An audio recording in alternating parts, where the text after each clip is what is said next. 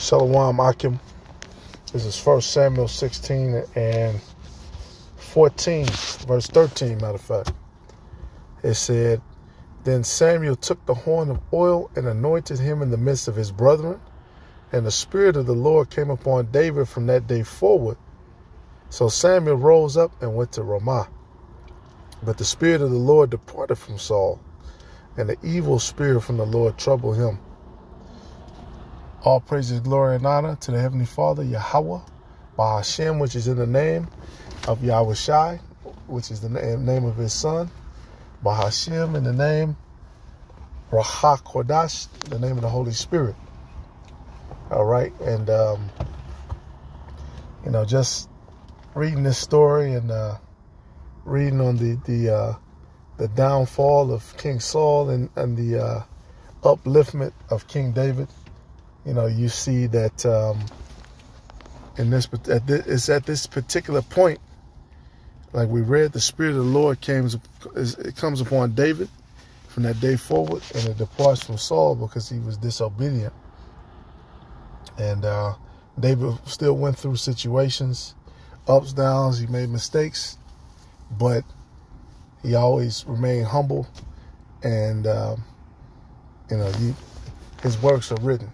His works are written for everyone to see as a memorial, as a loyal servant to the Heavenly Father. But this is very important because you have a lot of people waking up, before the storm hits, before Esau's military and all of this, the technological advancements and all the warfare begins.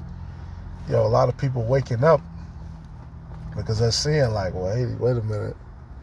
No matter who's in charge, it's still deception. All right, and we want to be in the lot of King David, where the Spirit of the Lord continues to deal with us until the end. All right, we want to be in that lot. And, when you become born again and that Spirit enters into you, it's very important to continue to grow, continue to remain humble. All right, because like it was told of King David, verse 7, 1 Samuel 16 and 7, but the Lord said unto Samuel, look not on his countenance or on the height of his stature, because I have refused him. And this is who's talking about his brother.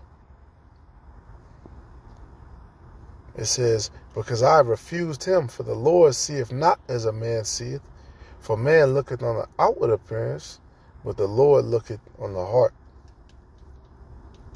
And that's the thing about the Lord. He looks at your mind.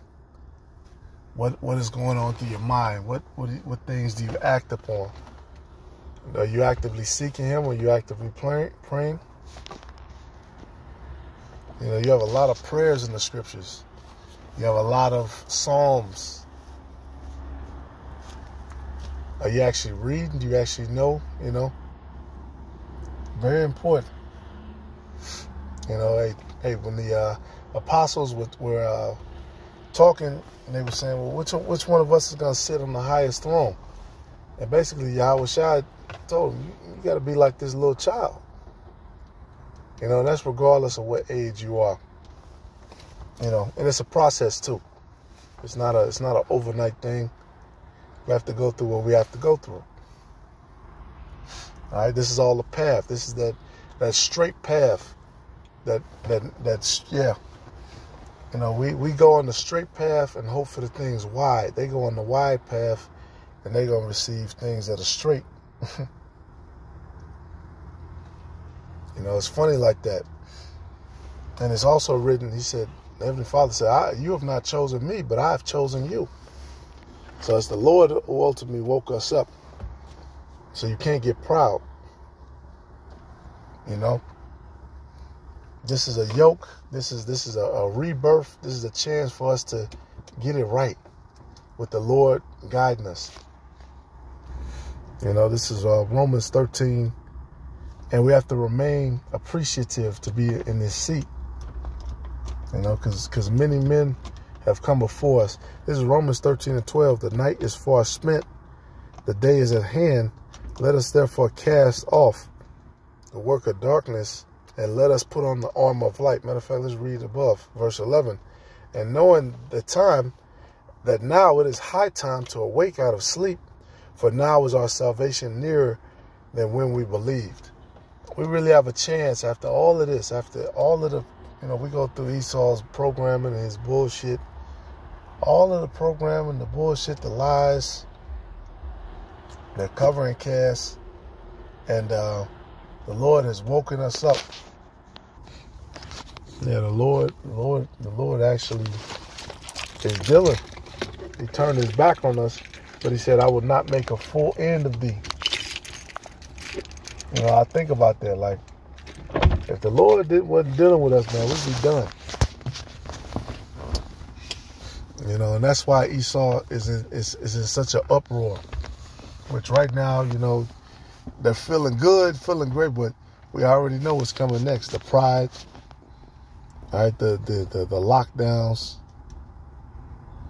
the false sign, all of these different things. And this time, they about to really, like the scriptures say, if at all possible, they would deceive the very elect. So it's gonna be some bullshit. So very important, man, to continue on, as a new, what do you say, as a newborn child. And the thing about children are teachable, children are malleable. It's not till you get older, you think that you know everything. You go through a couple of trials and shit. I know everything. Now, you might know something, but it's always details for you to learn. It's always details. All right, verse 13. Let us walk honestly as in the day, not in rioting and drunkenness, not in chambering and wantonness, not in strife and envying.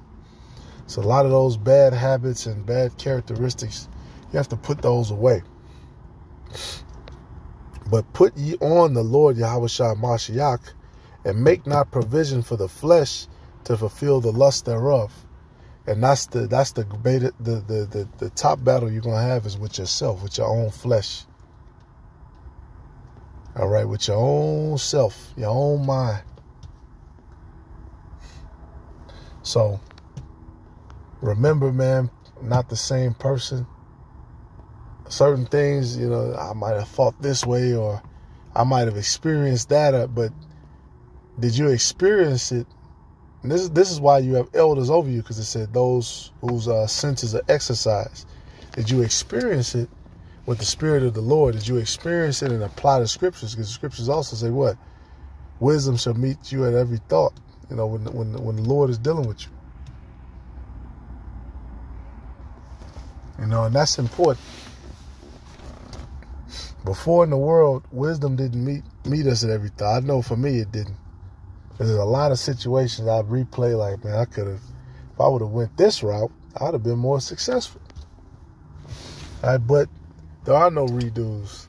You went through that situation because you were supposed to, and now is the chance to get it right. So, Lord willing, this is edifying. All praises, glory, and honor to Yahweh Shai. Shalom to the elect.